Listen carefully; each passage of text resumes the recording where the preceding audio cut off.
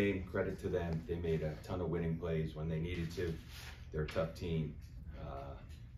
Obviously, they got a lot of championship level players on their roster, and they competed that way, especially down the stretch. Give them a lot of credit. Second half, started the second half. They were great. We didn't come out the right way.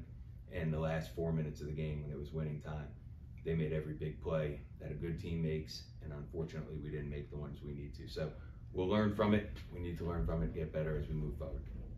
Could ask the guys questions.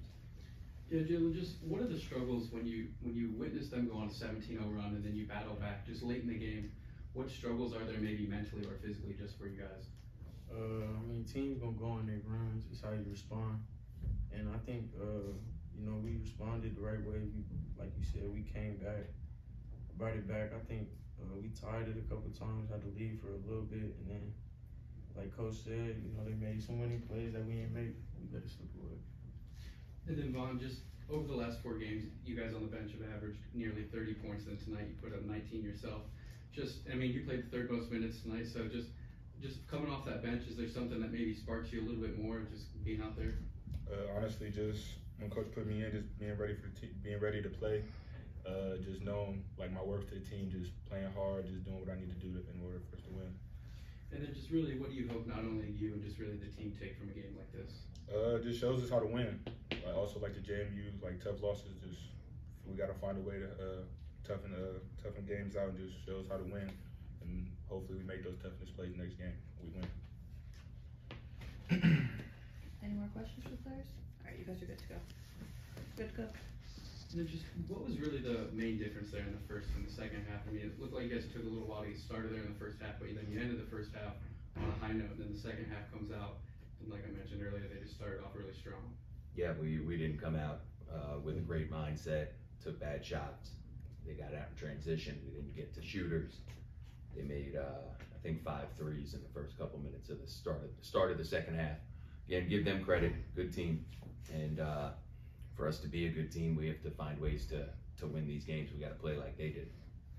And then you just mentioned that they made a few threes there at the start of it, but coming into the game, they were shooting 24% from 3. Then tonight, they made 13 of them. Just was there anything they were doing specifically to get those looks and have fall? They are going to shoot. I don't care what their percentage is. They're going to shoot 35% plus over the course of the rest of the season. They've got great shooters that just weren't making shots early in the year. Again, I'm not in their locker room, so I don't know the evaluation of every shot they're taking, but if they're going to shoot shots like they did tonight, they're going to make them. They have great shooters. They shot good looks. We didn't do what we need to do to take away threes. The fact that they shot 32 of them is a problem, especially in the start of the second half. And at the end of the day, we got to get better. We got to get better to win games like this. Schedule's not easy. Our schedule's really, really tough. All the games we're playing are going to be similar teams to College of Charleston. And for us to have success, we're going to have to get better quickly. And then just could you talk about how the bench has performed, especially Von tonight, and just how they've really been able to just give you more room on that? I mean, Von was good. We had a couple other guys that played okay. I need to watch the film before I comment on them. Obviously, Von had 19 points, so he played well. But we have to get better as a team. It's not about the bench or the starters or this or that. Like, we've got to play better. That's the bottom line.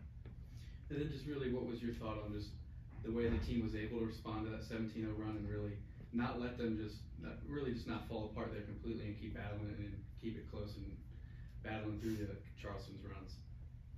Yeah, I mean, again, I'd like to give our guys credit because we battled back, but at the end of the day, I don't have it here. It was a tie game with 3 minutes to go, and we don't make the plays you need to make to win the game. So give College of Charleston credit. They set great screens. They got good looks, and they made them. And on the other side, we didn't make shots. We didn't set good screens. We didn't execute our stuff late, and that's why we didn't score. And again, give them credit because they deserve credit, and give us blame because we've got to get better if we want to win these games.